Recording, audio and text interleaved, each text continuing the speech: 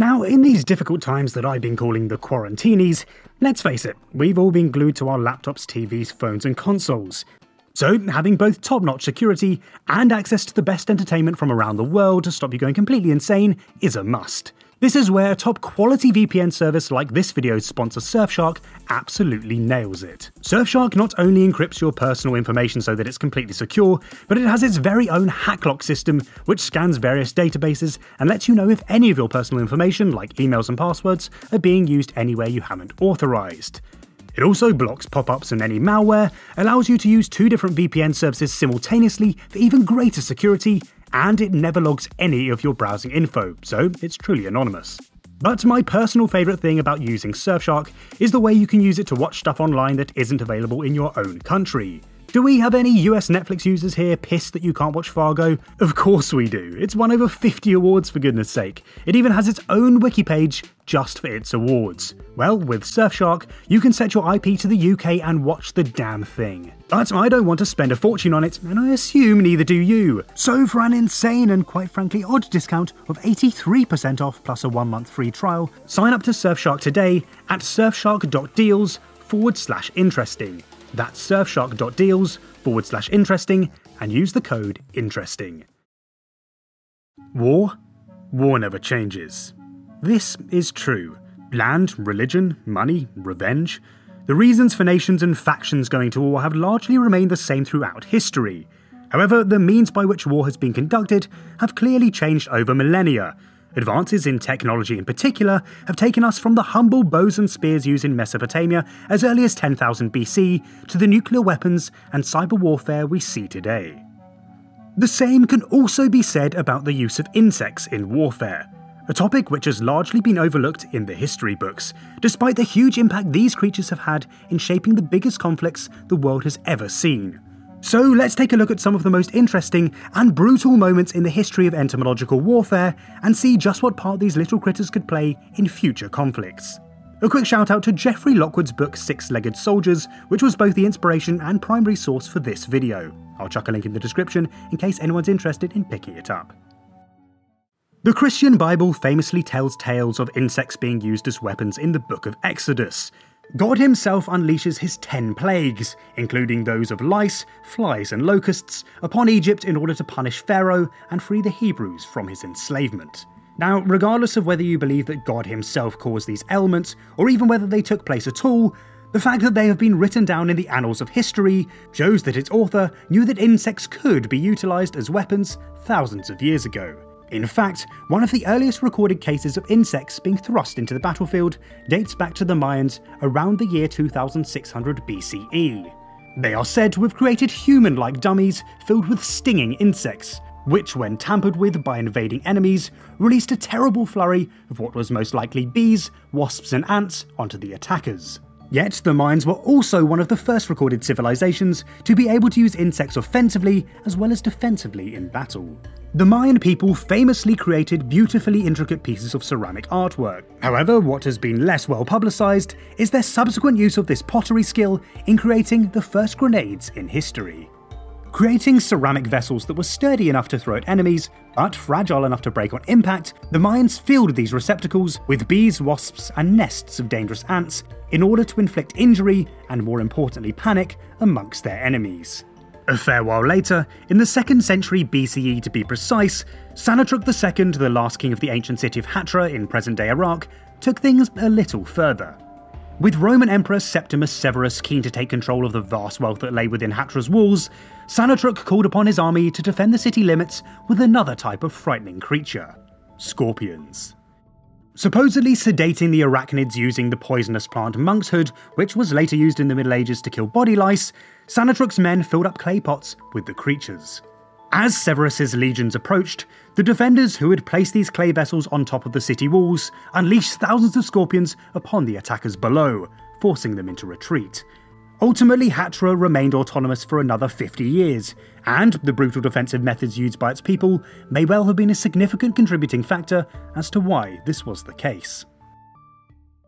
The American Civil War claimed the lives of over 600,000 soldiers, but only a third of these casualties were caused by the fighting itself. The other 2/3 were due to disease. And whilst the primary cause of death for soldiers was dysentery, malaria spread by mosquitoes also played a huge role.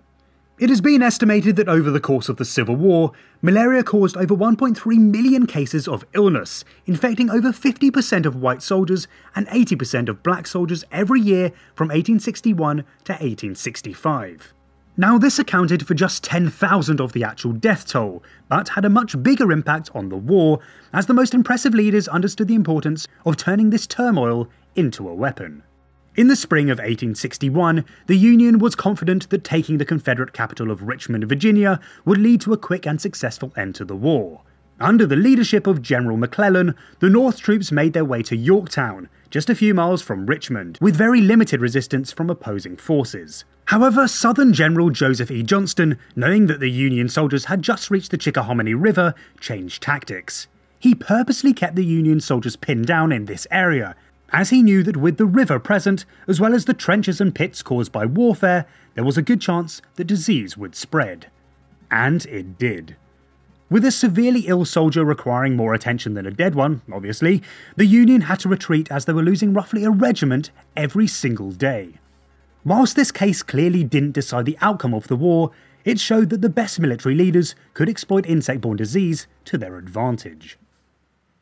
In 1935, the Japanese Army's chief medical officer Shiro Ishii set up what would later become known as the infamous Unit 731. Under the title of the Epidemic Prevention and Water Purification Department, Ishii used a remote group of villages in the Pingfang region of the puppet state of Manchuria as the home for some of the most notorious and disturbing biological tests to have ever been carried out on humans. Surrounded by a 15-foot high wall, guarded by high-voltage power lines, Ishii injected prisoners with strains of some of the most deadly pathogens carried by insects, including the plague. He was constantly trying to find out the most effective ways to incorporate these diseases into weapons, and in doing so, created the Yuji bomb.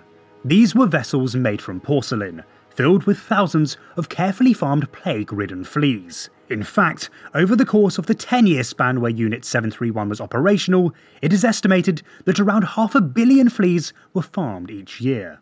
The Japanese army used these diseased flea bombs on over a dozen Chinese towns and villages during the early 1940s, with the most devastating attack on Kuzhou in October 1940, which is estimated to have killed upwards of 50,000 people who were infected with bubonic plague.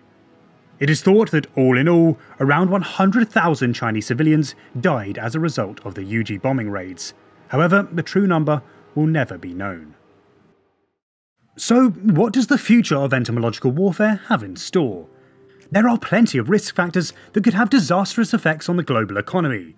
For example, the Asian longhorn beetle, first detected in New York City in 1996, is thought to have the potential to destroy 35% of all tree canopies in US cities, and if not dealt with, could cause an estimated $669 billion in damages. Yet, one of the most interesting uses for insects in the future of warfare doesn't actually involve real insects at all. In what is known as biomimetics, the goal is to create what are essentially robots which utilise some of the incredible functions natural organisms have, while avoiding their flaws and inconsistencies. The US Defense Advanced Research Projects Agency, or DARPA, has been working on a number of different projects in this field, with one of the most promising being its Offensive Swarm-Enabled Tactics program. The aim of this particular project is to use the attributes of flying insects to create a swarm of micromechanical flying insects, which can then be used for a variety of military-related applications. These could include detecting IEDs and locating injured soldiers, but also have some more aggressive potential applications in the fields of espionage and even search and destroy missions. Similarly, engineers at the University of California, Berkeley, and at the University of Connecticut, amongst others, have been creating a cyborg cockroach. They have been harnessing the incredible attributes that cockroaches have, i.e. being pretty much indestructible, and being able to move over pretty much any terrain due to their legs having an amazing tripod gait and an extremely low centre of gravity. The uses of such insect-inspired robots are endless, but in the future of conflict, having a pretty much indestructible robot cockroach on your side certainly wouldn't harm your chances of success.